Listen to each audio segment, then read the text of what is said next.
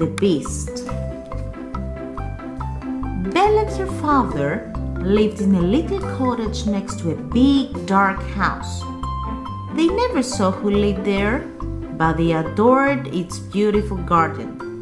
One day, Belle's father came home with a rose. "I picked it for you from the garden of the big house," he said. "But a terrible beast came out of the house in a rage," he wept. "He told me to send my daughter in return for the rose, or he will kill me." "Don't worry," Belle said softly. "I'll go." She said goodbye and slipped through the huge gates. Inside the gates, Belle looked at the big house. It was quiet and still. Nobody came to greet her, so she crept in through the open door.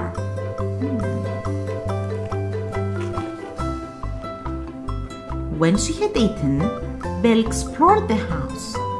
She found a painting of a handsome prince, jewel boxes, seashells, and other pretty things, and a harp that played music all by itself. But she still didn't find the beast. When she felt tired, birds led her upstairs to the prettiest bedroom she had ever seen. Belle looked in a mirror, and the prince from the painting appeared. "Who are you?" "I live here," said the prince, "but I can only appear at night in your mirror." They chatted, and soon it felt as if they were old friends. "I was lonely before you came," said the prince. "Now I'm here. I'll talk to you every night," Belle promised. "But where is the beast?" The prince looked sad. "He's hiding so as not to frighten you.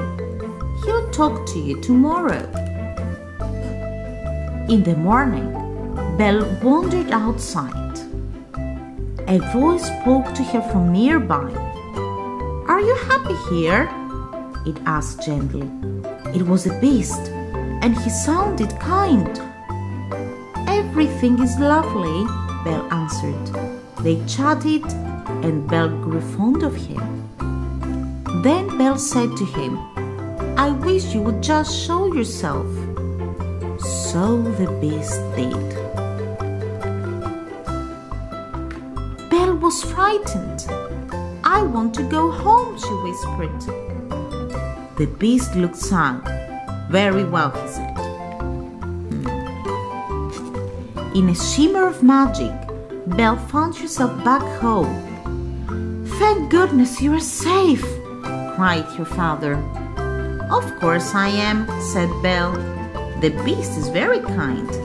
I think he just wants to be loved." She thought of the beast's gentleness. Suddenly, she knew she didn't want to leave him after all. "I must go back," she said. She rushed back and found the beast in his garden. He looked as if he would die of sorrow. "Please, don't be sad," she begged. "I love you." In that very moment, the beast was a beast no longer. "Oh, you are the prince from the painting," Belle cried. "Yes," the prince smiled. "Your love has set me free."